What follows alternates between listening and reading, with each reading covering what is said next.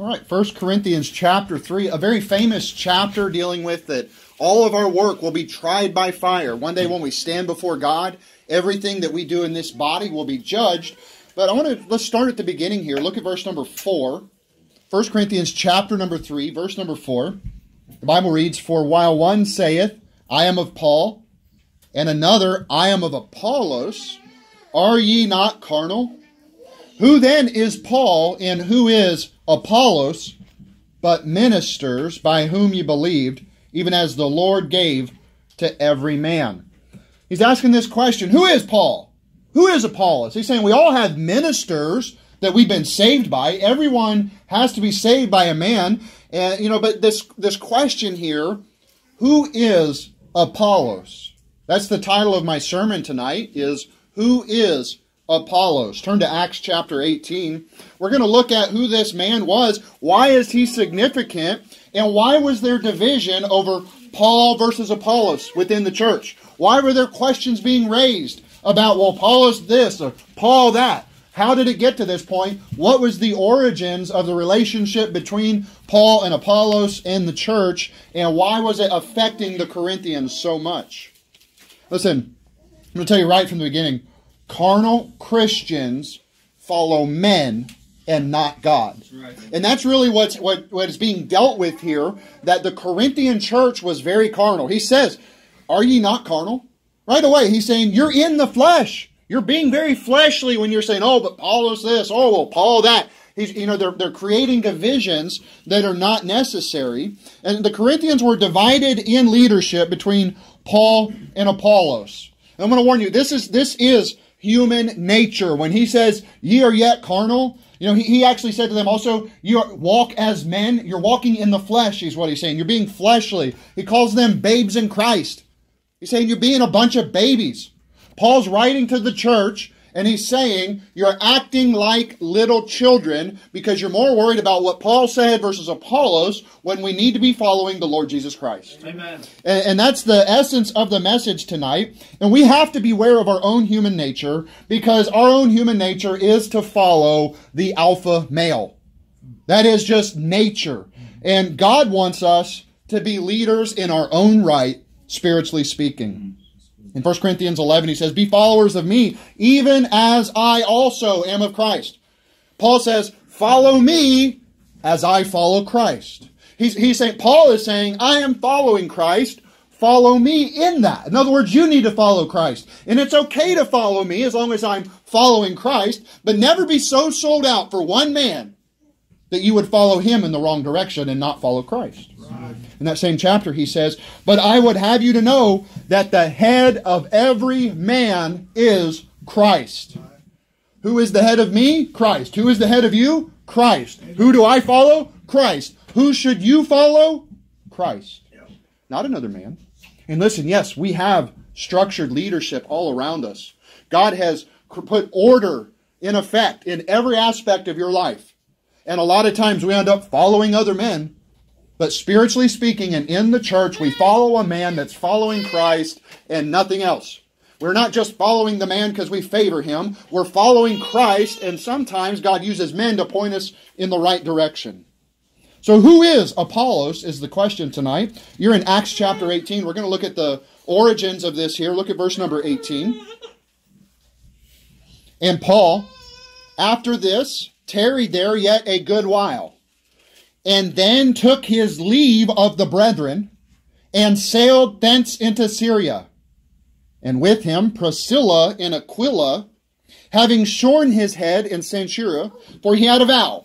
So here he's gone, he's got this couple with him, and it's saying that he has a vow. Now I believe this is a Nazirite vow in Numbers chapter 6. It outlines what a Nazirite should do, the vow of a Nazirite, in not touching wine or strong drink or liquor or vinegar or moist grapes or dried, it talks about. And there's certain things with the shaving of the head, and then they're going to go and do a sacrifice. And it sounds like that's what Paul is keeping here. It doesn't 100% tell us that, but I believe that's what it is. That's what it seems to indicate. And look at verse 19. And he came to Ephesus and left them there. So he leaves Priscilla and Aquila. It says, but he himself entered into the synagogue and reasoned with the Jews. And when they desired him to tarry longer time with them, he consented not. Verse 21, but bade them farewell, saying, I must by all means keep this feast that cometh in Jerusalem, but I will return again unto you, if God will. And he sailed to Ephesus. So we see here, so Paul ends up leaving Priscilla and Aquila in Ephesus. He says, I got this vow, I got to do this thing, I've sworn I'm going to do, I'm trying to do something. If God wills it, I will be back. And we'll see he does come back. He ends up making it back. But he leaves Priscilla and Aquila behind. Skip down to verse 24. And a certain Jew named Apollos, born at Alexandria. All right, so here's Apollos. He enters the scene. He's born in Egypt. He's born in Alexandria. But he's a Jew, right? So he's under that old covenant. He's in the Old Testament. Look what it says. An eloquent man, that means well-spoken, and mighty in the Scriptures, came to Ephesus. Now notice in the Bible, when it indicates that somebody is a Jew, that's usually contrasted by somebody that's a disciple. You will never see that a disciple is a Jew. There were Jews that became disciples, or what we would call Christians. They were once Jews under the Old Covenant. Today they must become Christian, right? Romans 2, who is a Jew, but one that is circumcised in the heart. So you could say that, yes, hey, we're Jews. We are the Israel of God. We are God's chosen people. Now that we're disciples, now that we're Christians. So he knew the Scriptures, but there's something missing here. Look at this. Look at the next verse. Verse 25, it says, this man was instructed in the way of the Lord. So it says he's mighty in the Scriptures. He's instructed in the way of the Lord. So this guy was mighty in the Word of God. He had knowledge and understanding about the Old Testament Scriptures, and he's going around teaching people about God.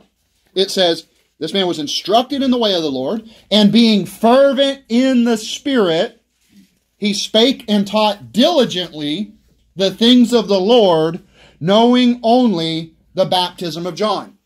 So this guy, he's an Old Testament Jew. He's still under that old covenant. He hears what John the Baptist taught. He knows the baptism of John, and I believe he was preaching the same thing as John.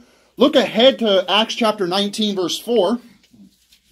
We'll see exactly what that is. It says, then said Paul, John verily baptized with the baptism of repentance, saying unto the people that they should believe on him which should come after him, that is, on Christ Jesus.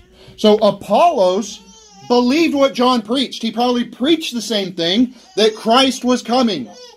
John said, believe on the one that's coming after me. Apollos believed that. He was mighty in the Scriptures. He's instructing in the way of the Lord. He's fervent in the Spirit. But there's something still missing there. He didn't know about the Lord Jesus Christ. He was bold in the Holy Spirit. He was trusting in Christ to come. But he was unaware of Christ fulfilling prophecy. So look what happens here. Verse 25.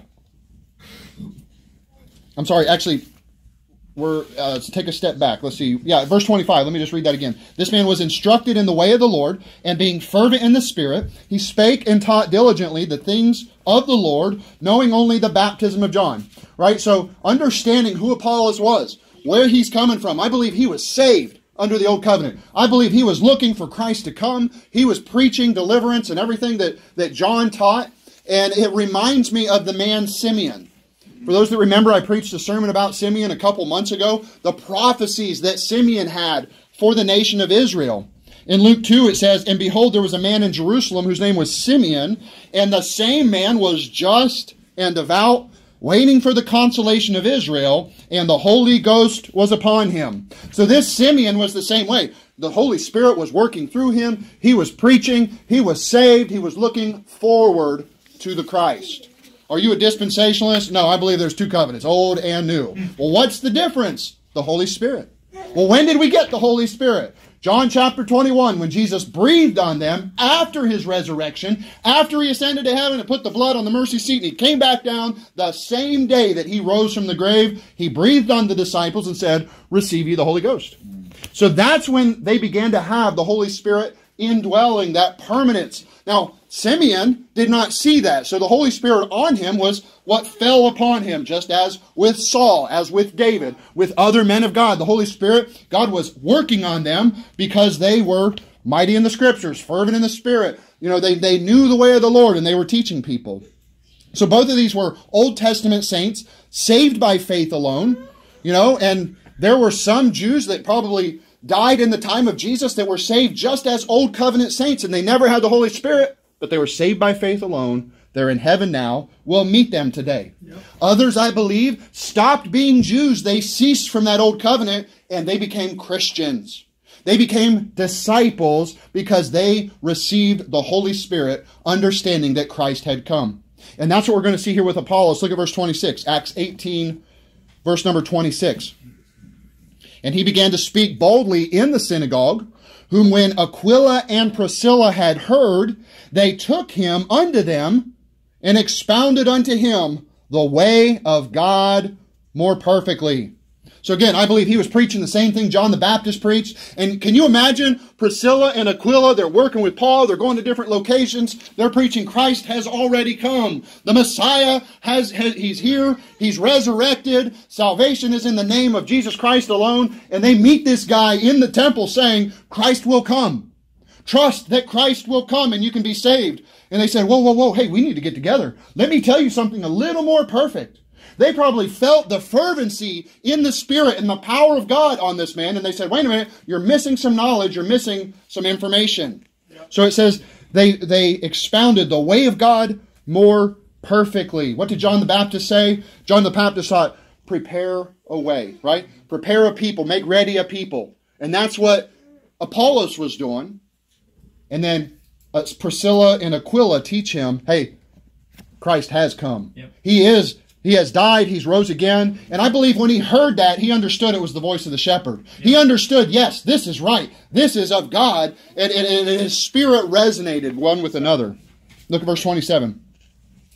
And when he was disposed to pass into Achaia, the brethren wrote, exhorting the disciples to receive him, who, when he was come, helped them much which had believed through grace.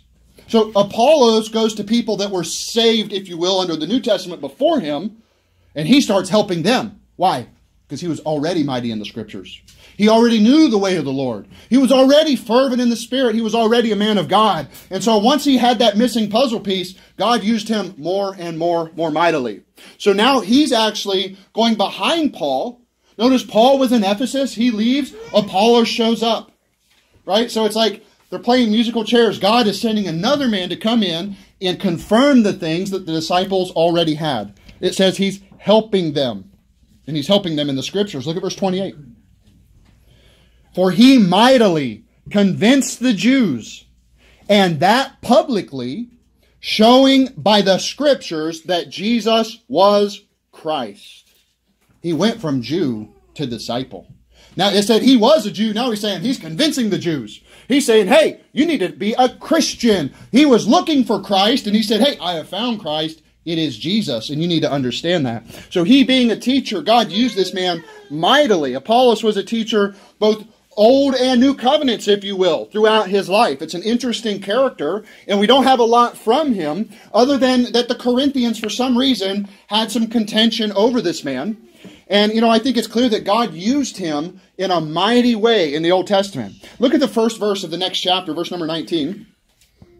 And it came to pass that while Apollos was at Corinth, Paul, having passed through the upper coast, came to Ephesus, and finding certain disciples. So Paul's right here. Paul's in Ephesus. He leaves. Apollos shows up in Ephesus. And then Apollos goes to Corinth. And now Paul's back. Well, it's kind of, they're playing musical chairs. They're making a circuit. They're not even necessarily aware of each other yet, but they're going to some of the same disciples and some of the same people. So here we see the beginning of Apollos going to Corinth, which is where we started in chapter 3, where there's this division. Well, I'm of Apollos. Oh, no. Well, I'm of Paul. It's important to understand that both Paul and Apollos were of Christ. That's right. Yeah. And that they wanted to point everybody to Christ in the right direction. Look at Acts chapter 18, verse number 1.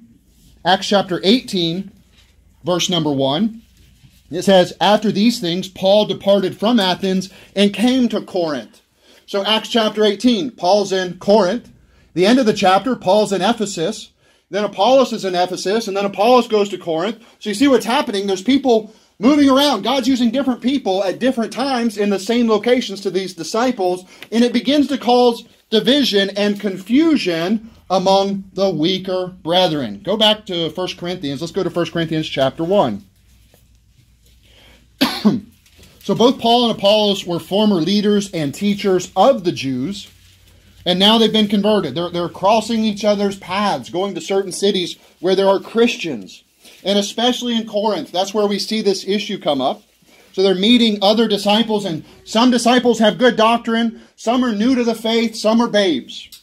And, you know, I've used this example before. If somebody came and they met somebody that I got saved or that you got saved and they were bad in doctrine, they say, oh, I know Brother Jake. Well, you know Brother Jake? Well, surely Brother Jake teaches it this way. You understand? Not everybody's at the same way. Not everybody's been discipled. Not everybody else has understanding of the Scriptures. And so what began to happen was there was a division of people that were more immature in the faith, that had certain questions, or they were looking to a man more than to God. And so that's where these divisions begin to happen.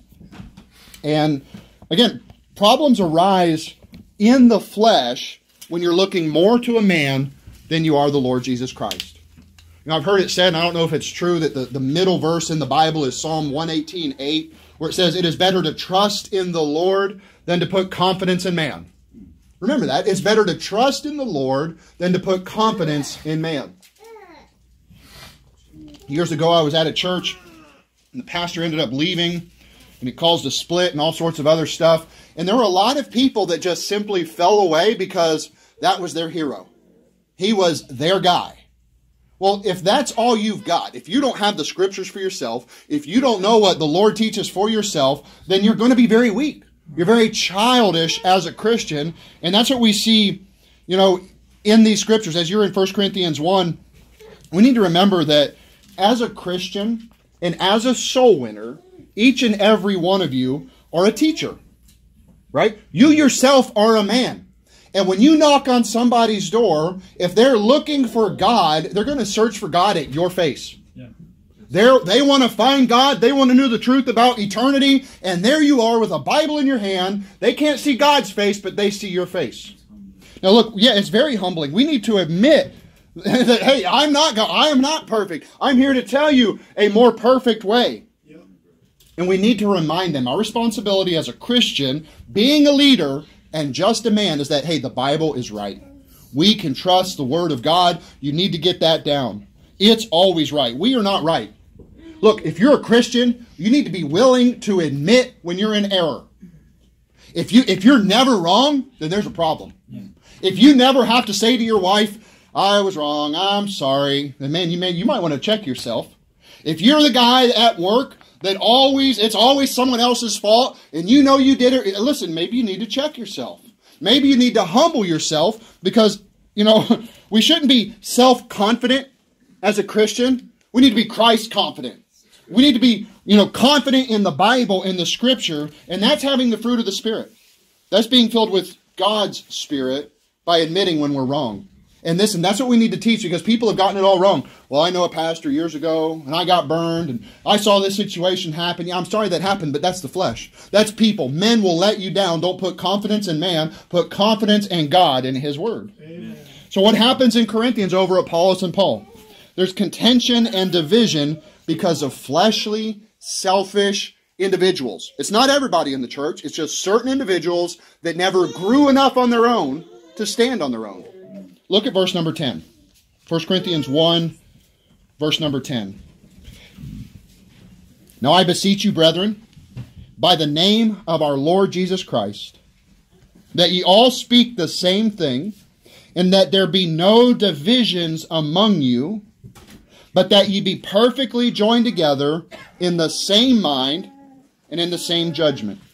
What's he saying? These Corinthians, they need to stand together. Locally, together, but mature independently. It's your responsibility as an individual to mature, to begin to grow up. Look, we all pretty much feed ourselves. If you don't, you ought to. Right? There's some babies. They can't feed themselves. We have to help them. And that's what's happening here. Paul's trying to help these babies and say, quit being a baby and grow up a little.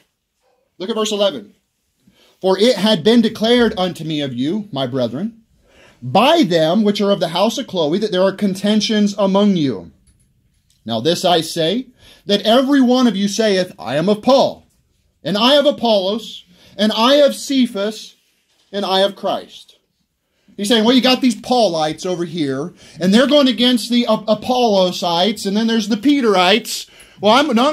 Well, Peter's my guy, because Peter said this, and, oh yeah, but Pastor Paul, now he does it a different way, and that's my guy. Hey, Christ, be of Christ. We are Christians. That's who we follow. That's what Peter taught. That's what Apollos taught. That's what Paul taught. And if you miss that, then you're looking at the flesh. Yeah. You never made it past the eyes of the man you're looking at. You need to look at the Word of God.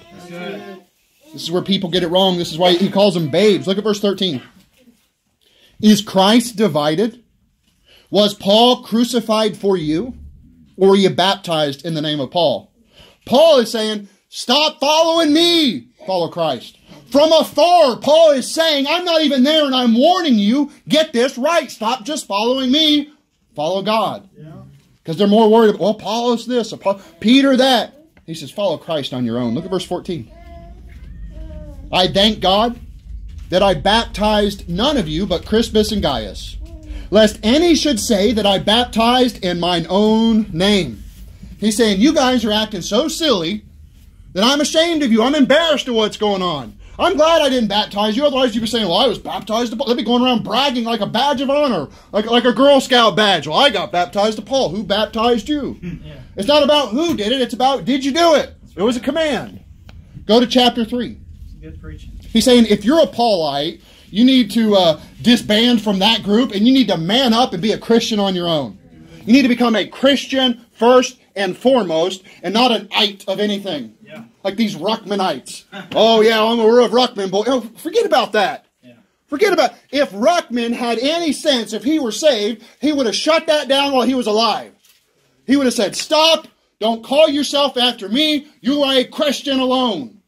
Instead, they embraced the term. And it's not right, it just shows you the spirit of that group. You're in 1 Corinthians 3, look at verse number 1. And I, brethren, could not speak unto you as unto spiritual, but as to carnal, even as unto babes in Christ. He's saying, you're unspiritual babies. You got the wrong attitude. I wish I could talk to you spirit to spirit, but instead in my spirit, I'm talking to you in the flesh. And I'm saying, stop your flesh from what it's doing. Keep your flesh from doing more damage. It's causing division. Look at verse 2. I have fed you with milk, and not with meat. For hitherto ye were not able to bear it, neither yet now are ye able. He said, you still haven't grown up. When I was there with you, I gave you the basics, and I expected you to grow up. Instead, here I am, giving you the basics again. Grow up. Follow Christ. Be a Christian. Start feeding yourself. Read your Bible for yourself. They were childish. Look at verse 3. For ye are yet carnal. You're saying you're still fleshly. For whereas there is among you envying, right? Envying is coveting something that's not yours. Desiring something you shouldn't even have. He says, and strife, there's fights among you. He says, and divisions, there's separations among you. Are ye not carnal, and walk as men? You're not walking in the Spirit when a man of God's telling you you're walking as a man. Can you imagine a 15-year-old baby? Can you imagine a 15-year-old bellying up to the table? Mama, feed me, I'm hungry. Come get me some food. Bring me a spoon over here. Put it to my mouth. Mom, bring me the water. Mom, I want some milk. Bring me the milk over here. Give it to me. Put it down my throat. Could you imagine a 15-year-old baby? It would be ridiculous. Yep. We would laugh at it. We would say, there's something wrong with the growth of this individual. And here Paul is saying, I was with you. You were a baby. We were feeding you. You were supposed to begin to grow on your own and get to the meat. Instead, here you are acting like a child again, saying, well, I'm of this group. I'm of that camp. I'm of that guy. How about be of Christ? That's good. Yeah. And you wouldn't have these problems. Yep. Look at verse 4. For while one saith, I am of Paul, and another, I am of Apollos, are ye not carnal? Look, we are born again, Bible-believing Christians. We are not Paulites. We are not Apollosites. Even today, we should not call ourselves a Paulite. I am of Paul. And it's funny, I've met dispensational, we only believe what Paul preached. Well, hey, Paul said not to do that. Yeah. Paul said take all of the Scriptures, become mighty in the Scriptures, trust the Lord. Old and New Testament, understand what He has for you. And those that refuse to grow, well, I'm just of Paul. Everything Paul said is mine and nothing else. Well, then you're missing out. Because Paul himself is telling you to not do that. Look at verse 5. Who then is Paul? And who is Apollos but ministers, that's servants. Paul saying, I am a servant by whom ye believed, even as the Lord gave to every man. We all got saved by someone, but Christ is the Savior that we follow, not the soul winner. Look, everybody in here is a soul winner. Could you imagine if there was 30 people from last year that took your name? Brother Dale, imagine if there were 30 people that said, I'm a Daleite. I am a Daleite, and I follow Dale, and what Dale says is what I believe, and everything he says I believe, and if he didn't say it, I won't believe it. Dale should rebuke them and say, no, follow Christ. Yeah. Follow the Bible. Trust in the Lord. And that's what was beginning to happen here. Look at verse 6. I have planted, Apollos watered, but God gave the increase. God gave the growth. Hey, maybe Paul got them saved. Maybe Apollos discipled them, but it's Christ that we call ourselves after. It's God Himself that helps that seed in your heart to begin to grow. Verse 7, so then, neither is he that planteth anything, neither is he that watereth, but God that giveth the increase. He's saying God is everything. And notice, Paul is one of the problems here. Paul and Apollos are both problems in the eyes of the Corinthians, and Paul is saying, I am nothing. Follow Christ. That's right. You understand? He's saying, as part of the problem, he's not saying, well, everybody knows I'm better than Apollos. I mean, I did write 14 books. No, what'd he say? I am nothing. I am nothing, but God is everything. Look at verse 8.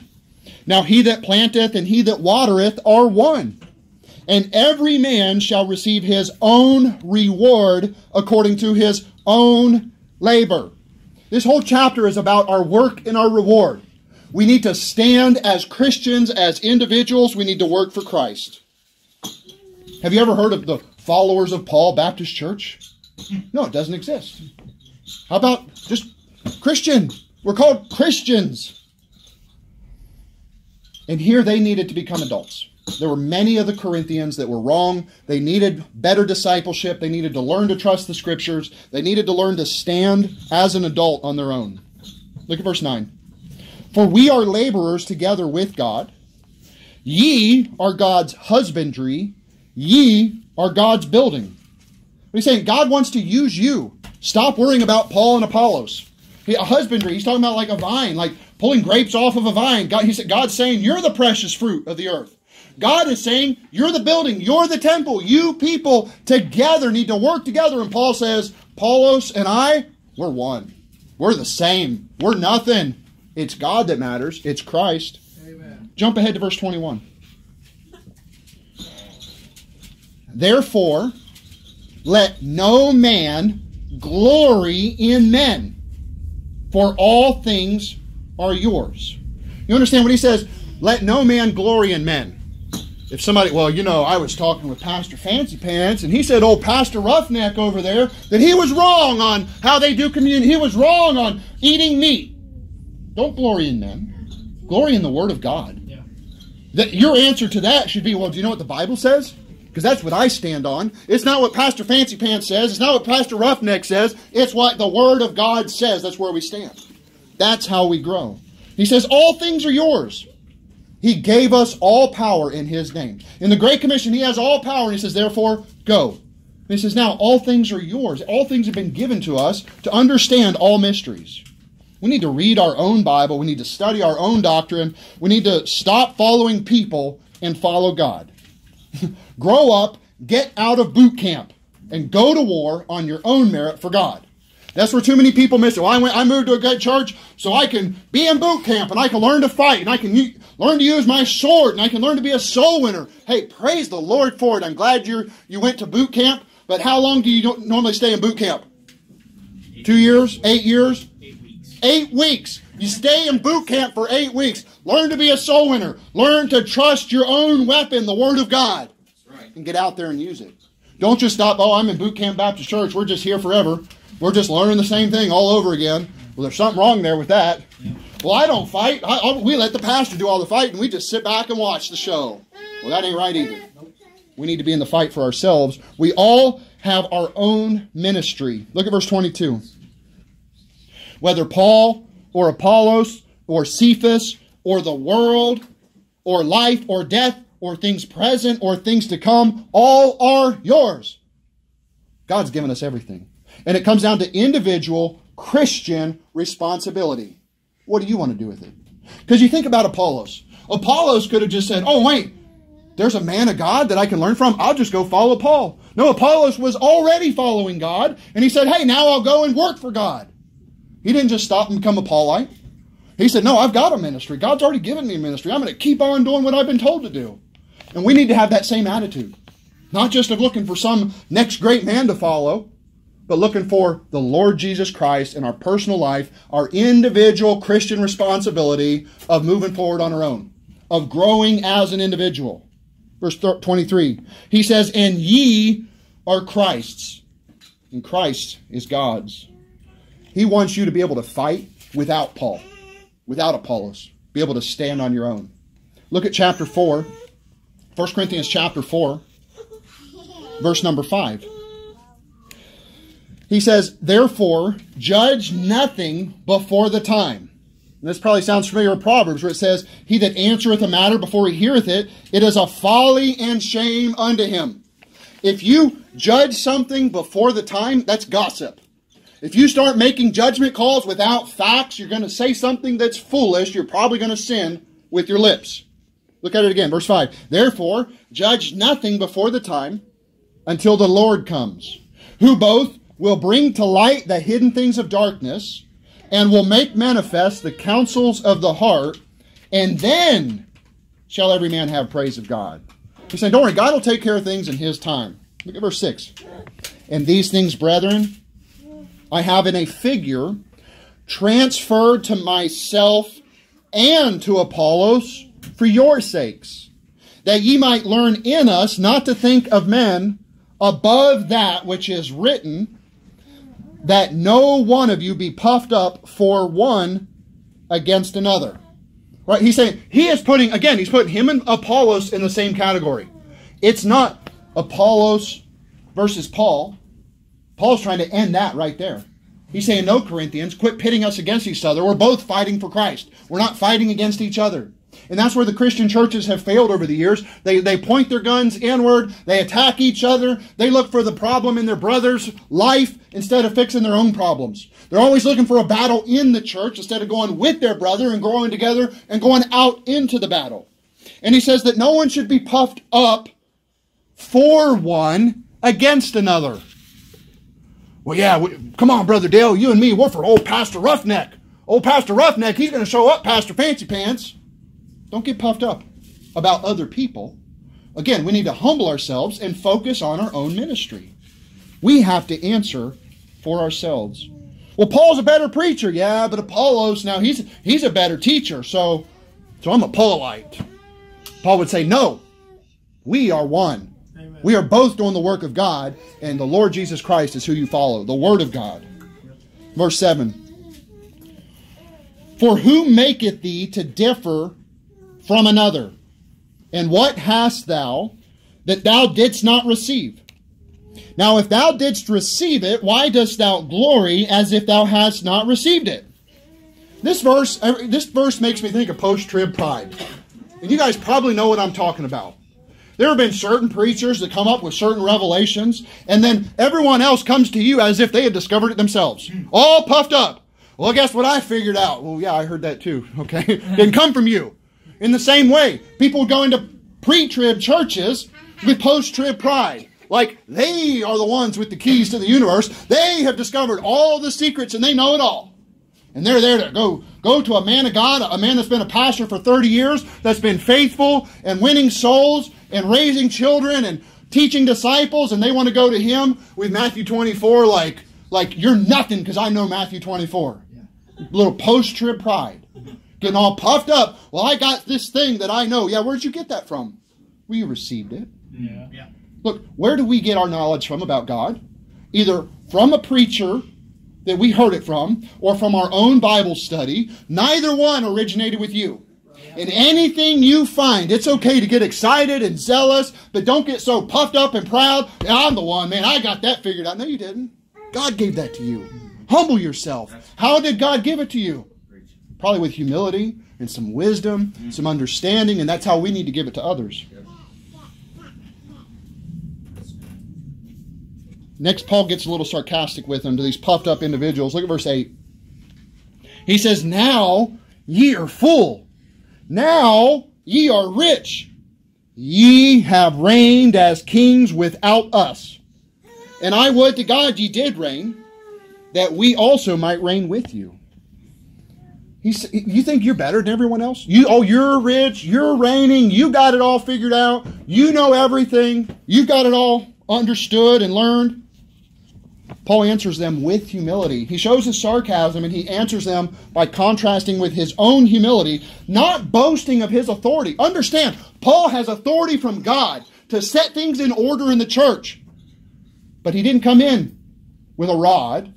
He's writing them in a humble mind, in a humble heart, trying to restore them, not showing his power, but showing his meekness. Look at verse 9. For I think that God hath set forth us, the apostles last, as it were appointed to death. For we are made a spectacle unto the world, and to angels, and to men. We are fools for Christ's sake. Oh, but ye are wise, right? Paul knows a ton of Scripture. Understand this. Paul studied on one of the best scholars of the time. He went to the best college. He had more Bible knowledge. God used him to write 14 books in the Bible. He could have said, I am this, I am that. Instead, he says, I'm a fool. I am nothing. Woe unto me.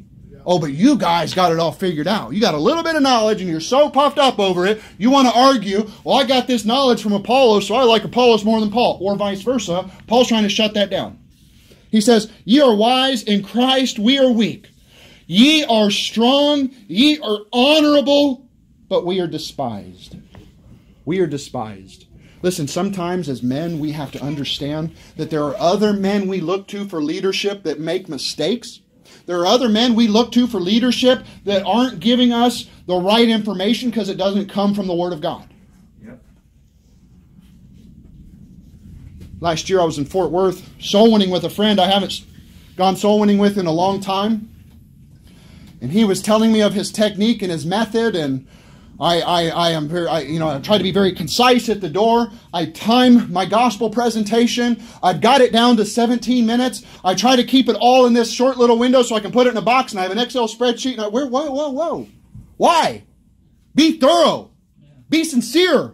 Make sure it's a two-way street. It's a dialogue. It's a conversation. Make sure they know what's going on. Well, but Garrett Kirchway said that his presentation takes him, 15, 16, 17 minutes. So I'm trying to look at that, and I'm trying to analyze this, and I got all my data, and I have all my data points, and I'm spreading it out, and I want to know what's going on.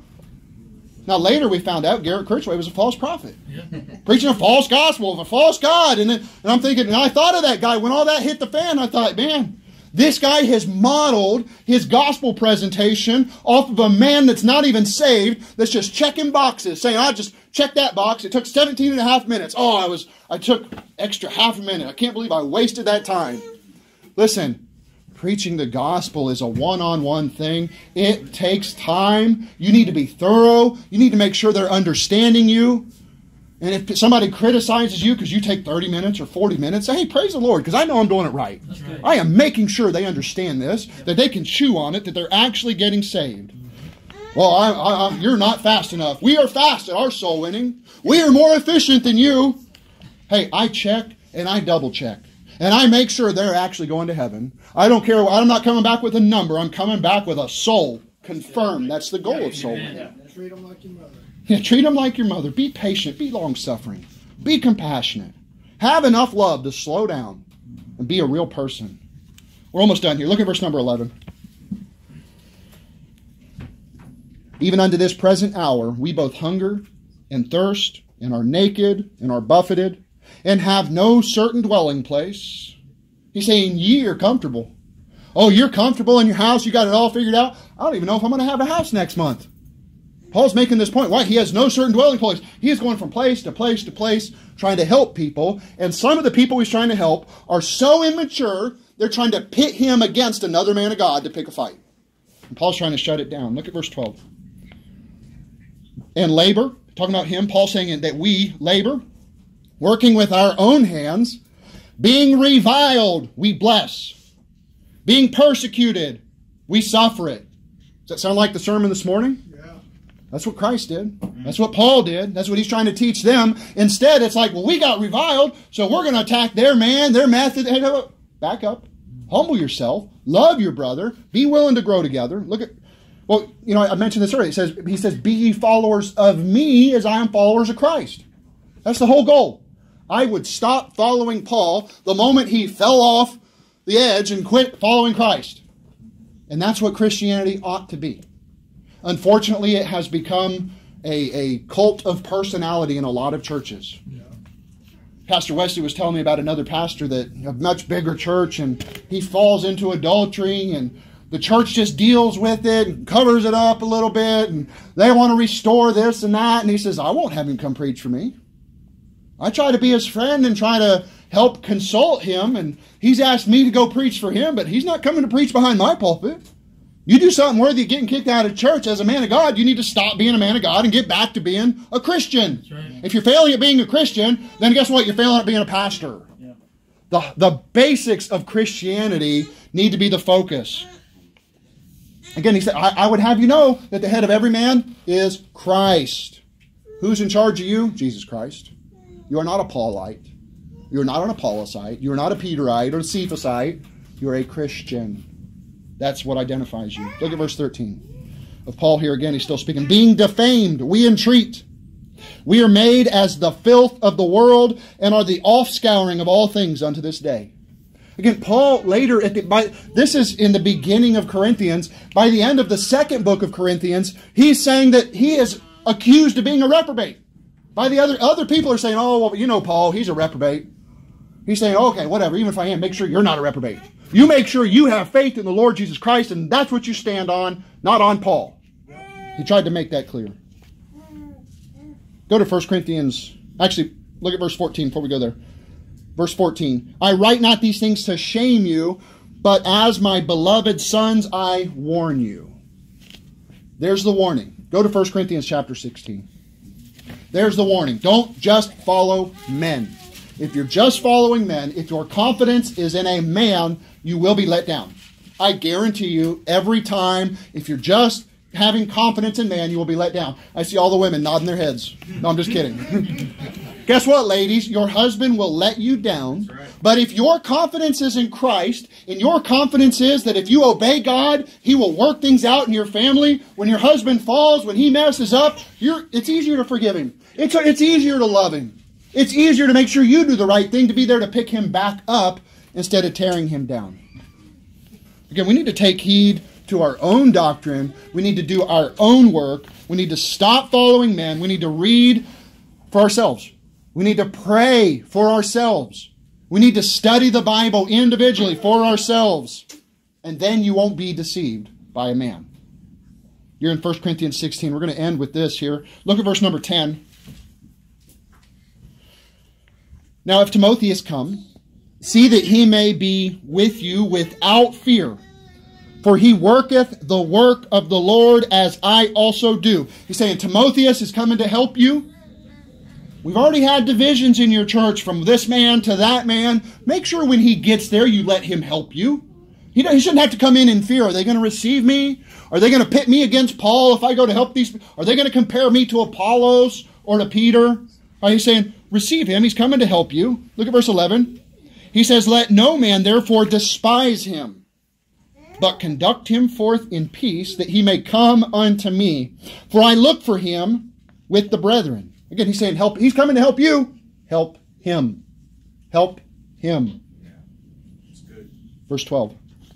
As touching our brother Apollos, I greatly desired him to come unto you with the brethren, but his will was not at all to come at this time, but he will come when he shall have convenient time. Now first he says, as touching our brother Apollos. Well, Paul and Apollos, there's contention there, but he still calls him a brother? Why didn't Paul just call him a reprobate and get it over with? Then he would have won that argument. No, hey, Apollos is my brother. I wanted him to come help you, but his will was something different. How's he say it? Look at it again. His will was not at all to come at this time.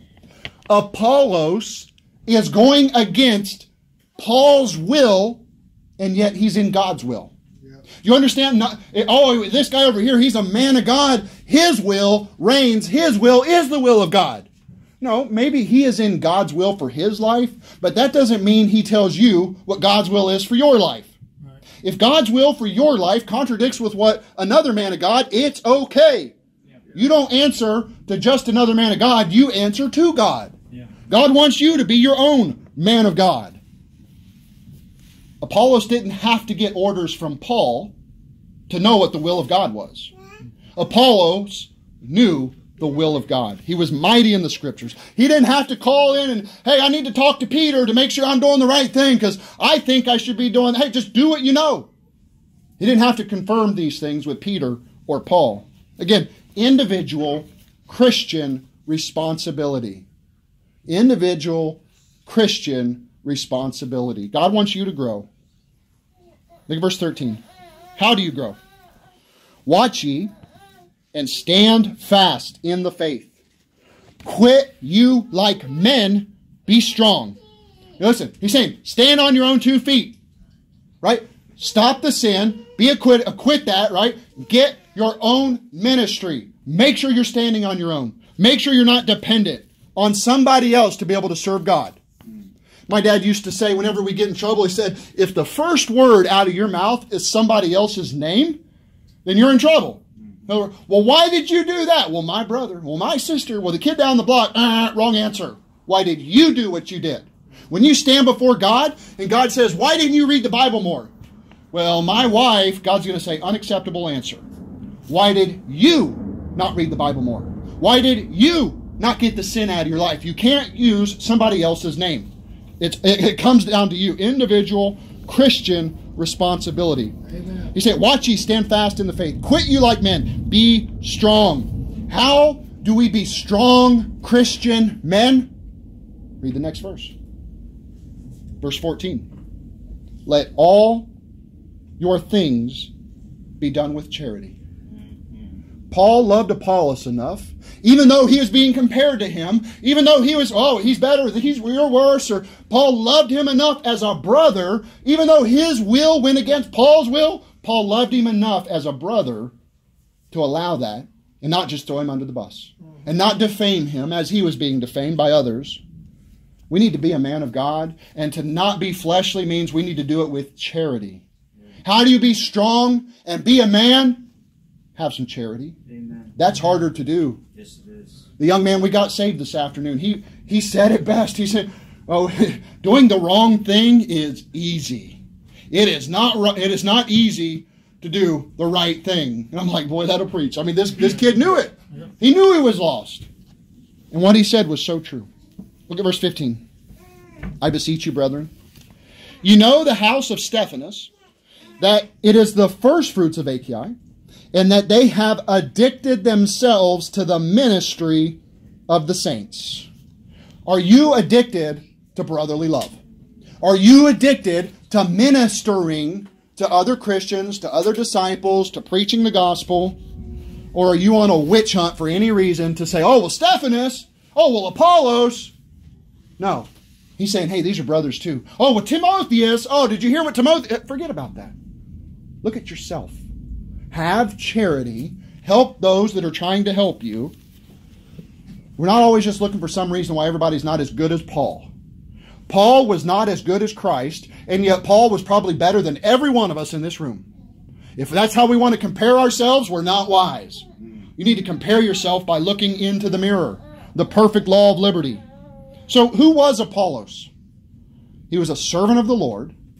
He was mighty in the Scriptures. He was fervent in the Spirit, but yet he was just a soul winner, like you and I are. And he had charity. Let's be like Apollos. Let's pray. Lord God, thank you for your word. Lord, thank you for this fascinating story, this comparison between Paul and Apollos. Lord, thank you for the humble attitude of Paul, that rather than try to destroy Apollos, he embraced him. He encouraged him in the ministry. Lord, I pray that you would help us to understand, to be men, to be strong in the faith, we have to have charity and brotherly love. Lord, I pray you continue to bless this church with more souls saved and more people baptized and more disciples made here in Jacksonville. Lord, we ask all these things in Jesus' name. Amen. Amen.